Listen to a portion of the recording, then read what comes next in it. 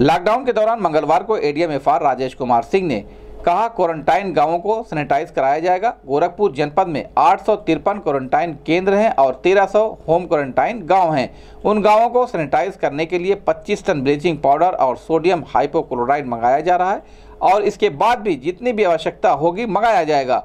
कोविड-19 के लिए जो भी प्रयास होगा हम लोग करेंगे। इस संबंध में गोरखपुर न्यूज से बात करते हुए एडीएम एफआर राजेश कुमार सिंह ने कहा, इस जनपद में करीब 853 जो केंद्र हैं जहां पर क्वारंटाइन किए हुए लोग रखे हुए हैं। जनपद में 1300 गांव हैं जहां पर विभिन्न राज्यों से या विभिन्न शहरों से लोग आए हुए हैं जिनको होम क्वारंटाइन के रूप में रखा गया है।